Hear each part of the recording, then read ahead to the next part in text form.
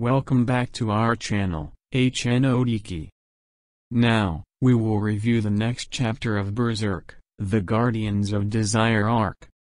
This is the first of 3 parts of the D0 chapter where Guts learns of the Behelit. Do you think he'll become irrational? Let us find out. The chapter begins with Guts ejaculating, "A Behelit?" He is very alarmed. The physician questions, You know what this is?"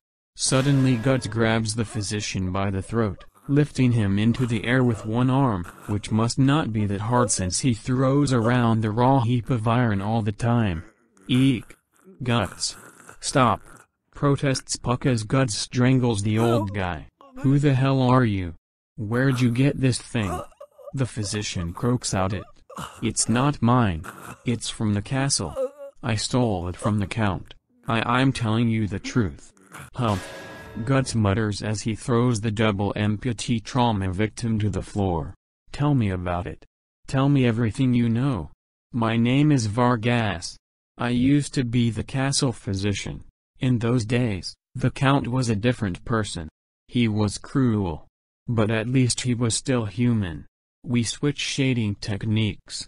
But 7 years ago, after getting hold of this thing, the Count changed. He began to treat people as if they were mere playthings, dissecting them alive, slicing them open, chopping them up, violating them, and then eating them. His inquisition of heretics became nothing more than an excuse to acquire more bodies. We can see her behavior trend between this Count and the Snake Baron. Puck and Guts listen on. Puck is horrified. "I couldn't bear to be a part of the Count's diversions, so I secretly fled the castle with my wife and 2 sons. But on our way out, we were caught and thrown into prison. Then the fiend hacked me up. And right before my eyes he took my wife. And my sons. Even now the image is seared into my memory." We flash back to Vargas in the prison. Vargas is suspended by his arms and amputated, watching on with his one eye and freshly mutilated face. He sees the silhouette of the Count next to a table. A flayed corpse. Dismembered heads and torsos lay witness. The figure is stuffing legs into its stretched maw. The Count consumes, almost forcibly monstrous to engulf the child. Guts is a little ticked. Puck is forlorn. Vargas continues. "At the time, more than anger or sorrow, more than concern for my wife and 2 sons, I was nothing but a prisoner of fear." Guts silently looks on, letting silence fill the room. "I used a drug that I'd concealed to feign my death. And when the opportunity arose, I slipped out of the castle, taking this thing with me. It was a miracle." We notice a motif of luck and fortune throughout the series. Keep an eye out. Since then, 7 years have passed. During that time, I've tirelessly researched every aspect of religion and the occult. But I could never uncover a single clue about the nature of this thing. This thing. What in the world is it? Vargas questions Guts about the Behelit. "A key." Puck and Vargas are both surprised. Guts clarifies, that key opens a portal to another world that overlaps our own.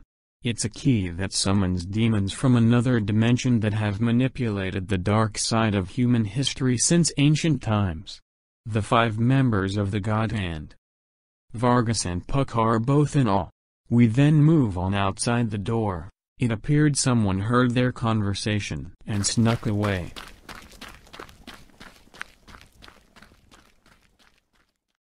We return to the castle of the Count. Many physicians that are not Vargas are surrounding Zondark. He hits the bowl out of a white physician's hand. "No, Lord Zondark." They protest. "Lord Zondark, calm down please."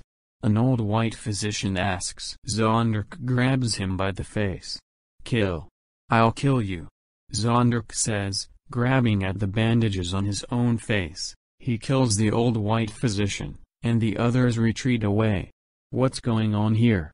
asks a large figure entering the room. It's the Count, with Dala and 2 white guards behind him. He looks displeased. It's His Majesty. What's all this racket? It's Lord Zondark's condition. Zondark screams, Black Swordsman. Black Swordsman. I'll kill you. Ponders the Count with a devilish grin. Excellency. This is dangerous. May I suggest you return to your chambers? Dal warns, sweatily and wrinklier than ever. Have everyone vacate the room at once, Dal. Commands the Count. What? Dal is confused and is increasingly anxious and wavery. But the Count menacingly turns to him. I said at once. Dal is scared and concerned. Now aging in dog years, he tells the rest of them everyone leave immediately. They begin leaving. Dal gulps, thinking about what the Count may now do to someone of the same social status as himself. Zondark is vigorously smashing his bleeding head into a stone pillar. Ah! He says, winding back for another blow. Gah! The Count snakes an arm around his neck and holds him with a vice-like rigidity. Zondark is helplessly locked in, grabbing at the Count's arm. You despise him, the Black Swordsman, don't you? Yes. Pleads Zondark. I'd do anything. Anything. To kill him. Ha ha ha, says the Count, as he grabs Zondark by the temples of his head. Very well then, and forces him to kneel. I'll grant your wish, he says, pulling Zondark's face close to his own. Zondark is stilled. The Count opens his mouth with something slimy inside. Zondark is freaked. The slimy thing slowly extends out of the Count. Zondark is very scared. A slug-like creature with the face of the Count is dribbling out of his mouth. Take it inside of you, my demon. And the slug enters Zondark. Outside, a white guard approaches Dal and his party of guards and physicians. Lord Dal. What is it? One of our informers. He says he knows the whereabouts of the fugitive, the Black Swordsman. What? Dal turns to the other guards. Excellent. Take 30 troops along with you and… The Count sweeps open the door. Wait. Your Excellency. Dal spits in surprise. We lose the element of surprise if you send too many men to kill him. And don't forget what happened this afternoon.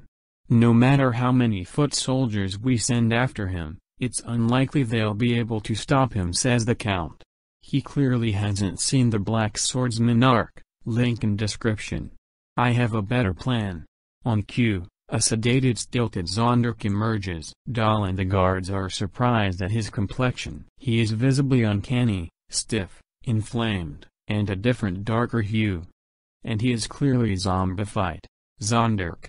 Time has come for you to wreak vengeance to your heart's content. Zondark smiles. He begins to croak out a laugh. He laughs maniacally. We cut back to Guts and Co. chillin' at Vargas's crib. Wow, says Puck about the behelit. It's really well made. The behelit rests. Puck tries to match their face, but to no response. Puck points, stretches out and touches the behelit. Nothing. Puck smacks the behelit. Phew. I don't believe it. It won't budge an inch. But if you look closely, it's kinda got a neat looking face. The behelit looks at Puck. It's art. Yeah. Art. Puck proclaims. Realization dawns. Puck smacks into Guts' boot at the table in surprise. Oh. It's not artwork. That thing's alive. Why didn't you tell me that before I touched it, you big jerk? Well, it may be alive, but it's no danger in its current state. Let's say it's a kind of tool. Well, how does it summon the God Hand? Questions Buck. Baka. I wouldn't be going through all this trouble if I knew that. Puck looks back towards the behelit. It looks back. Gulp. Guts throws a question to Vargas. I forgot to ask you something. How did the Count first get hold of this thing anyway? Vargas pauses from rummaging. By chance. He happened to buy it from a caravan of merchants that stopped by the castle one day. Even the merchants knew nothing about it. All they said was that they found it in a town bazaar somewhere to the east. Clarifies Vargas. By chance? Guts wonders. Vargas smacks a parchment on the table. Look at this. It's a layout map of the castle. He pins one end under a candelabra and holds down the rest. There's a secret passage used for escape from the castle that only a handful of people know about besides the Count himself. If all goes well, you should be able to reach the inner compound undetected. I wish I could go with you, but with this body of mine, I'd only be a hindrance. Guts smolders intensely. I beg you. Vargas says as he walks around the table to face Guts. Wavering, he continues. For the past 7 years, I've waited for this day. I've waited for the day that a man like you would appear. Vargas approaches. You're my only hope. Please. Avenge me. Vargas grabs Guts' shoulder and plea. Guts is really peeved and loses his cool by this. He shoves off Vargas's hand from his shoulder and kicks him in the face so hard that Vargas slams into the opposite table, knocking several jars over. Don't touch me. Puck is startled. Guts? Hey, what's the big idea? Puck continues. Vargas holds his face where Guts kicked him. You make me sick. Don't you ever touch me like that again, understand? Guts grimaces. Have you seen yourself in the mirror lately? We learn mirrors have been invented in this world. You're the one who looks like a monster. At least make yourself a little more presentable. Puck grabs Guts by the cloak, which apparently Guts doesn't consider touching. Listen you. How come you're always picking on people like that? Puck interrogates. Guts smacks Puck on the body with a single flick, which hurts a bunch since he flings around several hundred kilos regularly. Why you jerk? Puck grabs their body. It's okay. I don't mind. Says Vargas. If only you kill the Count. I don't care what you say about me. Vargas would care if Guts doesn't kill the Count. Old fella. Coos Puck, still feeling their sore body. Humph. Spineless bastard Guts thinks to himself. He stands near the door in the room, turning to say I won't avenge you. But I'll kill him all the same. Shh. Quiet. He grabs his sword. Guts clocks on that something is coming. What's wrong? Asks Puck. Guts turns in anticipation. A demonic hulking figure smashes through the door with a massive iron war axe. They're all taken aback. Guts. Puck says, as the figure looms into the room. Guts recognizes the figure. It's demonic Zondark. Puck recognizes too. The guy from this afternoon. Guts berates you again? Tough bastard aren't ya? Zondark gets triggered by the taunt. Guts readies to parry. Zondark raises his war axe up to blow down on Guts. Zondark leaps forward as he smashes his war axe down. Guts and Puck are both caught off guard. Guts flies into the shell. Guts? Puck cries as Guts struggles to get up. Zondark closes in on Guts, preparing to strike again. A demonic smirk dances across his face. Guts feels a sting, his brain bleeds. Ah! Puck says as Zondark gets closer. Now I get it. You're not even human anymore. Guts postulates as he gets up. Zondark, not one for conversation, cries fool. I'll hack you to pieces. He preps a swing again on the kneeling black swordsman. Guts! Cries Puck. Guts goes full hog and swings. Zondark's arm and war axe fly off, fully amputated. Puck and Vargas are smacked. Guts is cool. Zondark goes get as blood pours from the wound. You got him.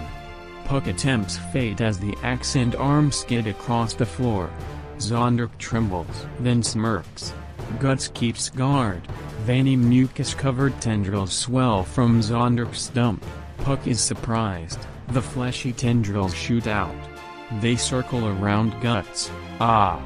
Cries Vargas as Zondark swiftly flails the tendrils above them. The tendrils gingerly pick up the axe from Zondark's arm. They entwine it, and Zondark re-equips the war axe. Kill. Kill. What do you think of this chapter? Do you think Guts can defeat demonic Zondark? Comment down your opinion below. Special thanks to all of our subscribers and you, the viewer. We really appreciate your help. If you would like to support our channel, please subscribe to our Patreon, Odeki.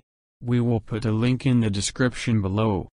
Our next video will be about the housing market collapse. Lastly, we would like to recommend purchasing the official release. By buying, you can contribute to the author's estate and help us in our endeavors to review.